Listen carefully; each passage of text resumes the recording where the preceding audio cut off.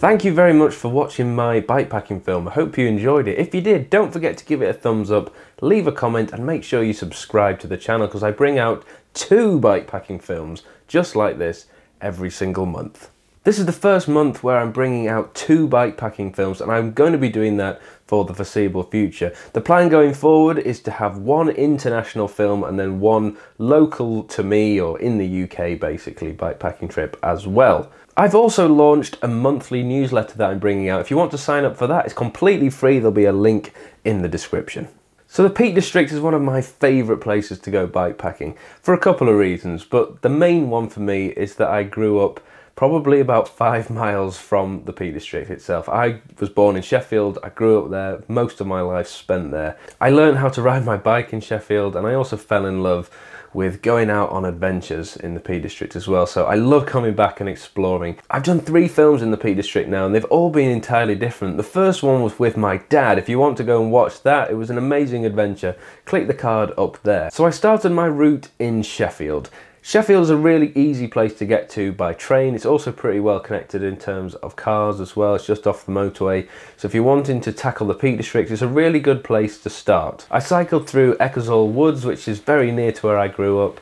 I loved reminiscing, going on some of the old trails around there. And it's a beautiful place to ride your bike. Loads of bridleways, relatively quiet, especially through the week.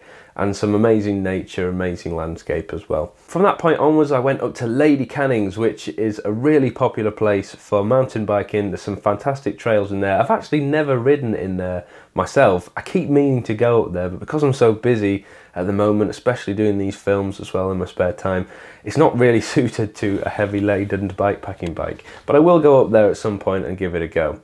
From Lady Canning's, I headed out on the old Roman road down to Burbage, which is very popular with climbers. There's a lot of edges and rock formations around there that is very popular with people wanting to do bouldering and climbing.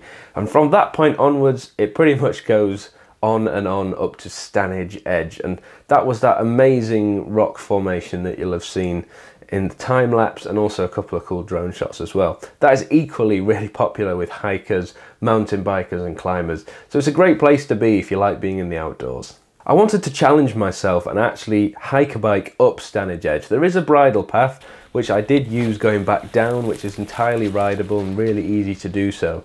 And you can cross it and head over to the other side of Sheffield like Redmires Reservoir, but I actually wanted to take my bike and go up Stannage Edge the hard way. So that's what I did.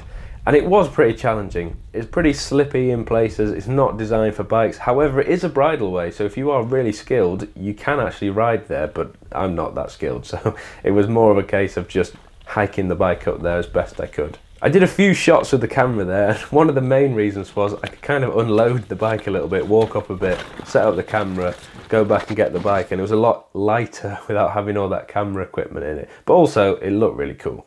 It took me a while to get up Stannage Edge with the filming and the hiker biking, but when I was up there, it reminded me of how much I love that place. There's amazing views, incredibly sunny as well, given that I went in January. Just a beautiful part of the world. When I got up to the top, it was back onto that really fast bridleway, so I bombed it down the other side after I'd had a few minutes to soak in the view. From that point, I went down to near Hathersage, and that's where I set up my wild camping spot with the hammock. I know some of you will be thinking, why would you want to go hammocking in winter? It gets really cold. I just fancied something different. I've got all the gear to keep me warm. I have the blanket, I have the Arctic sleeping bag and everything. And the forecast was pretty good as well. It wasn't going to rain. So it just meant I could do something a bit different, look up at the stars and just chill out a little bit. I went to bed pretty early on day 1, given that I'd done a lot of hiker biking. I was pretty tired. It was also winter, so it got dark quite quickly.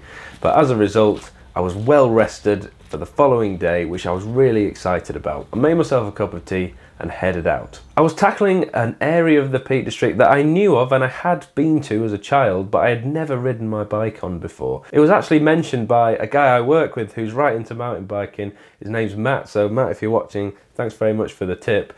It was a bridleway that took me over the top to Lady Bower Reservoir.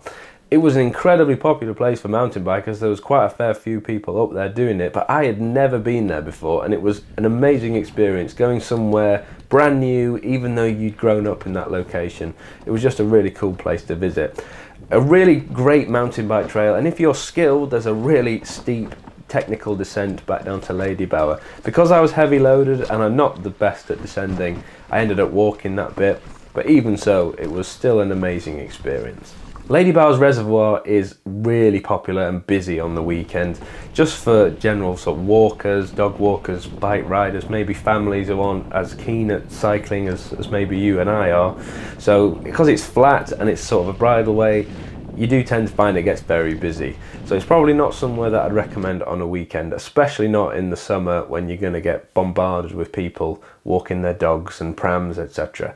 But it is worth visiting if you do get a chance. After I'd done a loop of Lady Bower Reservoir, that was pretty much it for me for this bikepacking trip. It was only a small weekend adventure. I tried to pack in as much as I possibly could to a short space of time here.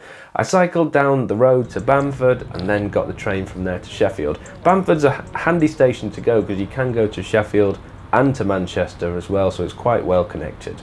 I hope you enjoyed that film. I am really excited to be bringing out 2 bikepacking films a month going forward, as well as the Q&A and the bikepacking gear reviews. So it's all systems go here on the channel this year. Thank you very much for watching, and I'll see you in the next video.